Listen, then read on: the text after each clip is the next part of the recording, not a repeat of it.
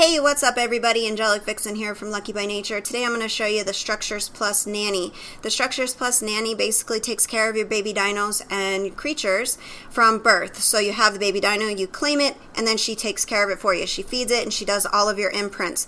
You will be able to get 100% imprints on all of your baby dinos and creatures because she does all of that for you. I don't know at this point if they're going to implement the Nanny with the Structures Plus that they're going to be adding to official. Of course, I could hope that that feature was added because it frees up a lot of your time so you can focus on things like grinding metal instead of staring at a baby dino for hours on end. However, Wildcard may not approve this to be added to official because it is pretty OP.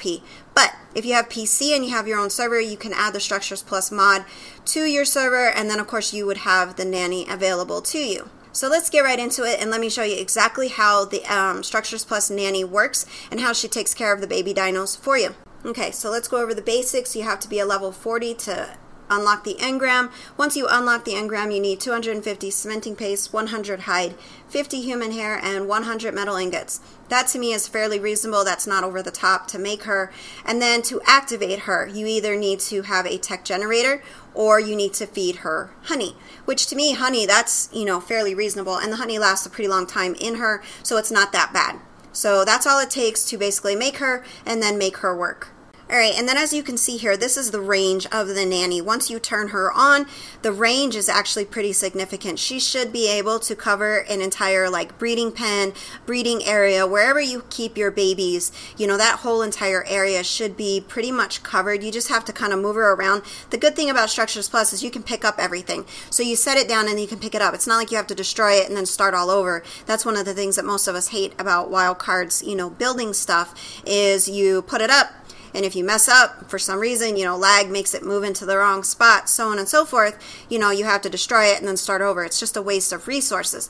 Luckily with Structures Plus, and of course we don't know if this feature will be implemented with, official, hopefully it will, you'll be able to just pick it up, move it into place, and boom, you're done. You never had to go over it and over it and over it with resources that just, because grinding for resources, it takes a lot of time. I just hate that about Wildcard stuff. So if, Structures Plus comes with these features, you can just pick her up and move her into the place that you need to ensure that the entire area is covered. Alright, so now I'm going to show you from one extreme to the other, Jerboa to Giga. Jerboas are incredibly complicated to raise. If you've ever done it before, you know that they can die really easy because they forget to eat. And even though Wildcard has made changes, Jerboas are still, pretty challenging. So all you have to do is, one, you have to claim the dino, you make sure that it's off wandering, and you make sure that it's in the range of the Nanny, and you're done.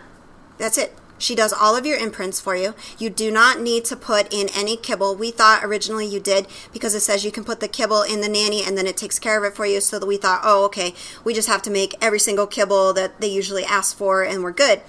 However, they never use the kibble, so we took the kibble out and we were like, let's see if she does the imprints because, it'll ask things like it wants, I don't know, parasaur kibble or something. Well, it wasn't using it. So we realized that the Nanny literally does the imprints without any kibble. You don't need to cuddle it yourself. You don't need to walk it yourself. She does every single thing for you. Your life becomes so much easier because you do not have to worry about your baby dinos and creatures anymore. She does all of that work for you, and now you can focus on other things. However, you got to keep this in mind.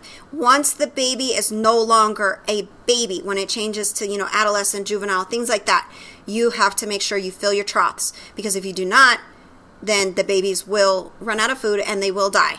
Okay, so you need to make sure that you're ready and prepared for them to be off the Nanny. Now the Nanny, as long as it's still not an adult dino or creature, will take care of it for you as far as the imprints. It does all of that for you. Every single one of your dinos from this point, if you're using the Nanny, will get 100% imprint as long as she's activated and she's fed. So to make sure she's activated, you have to make sure she's fed.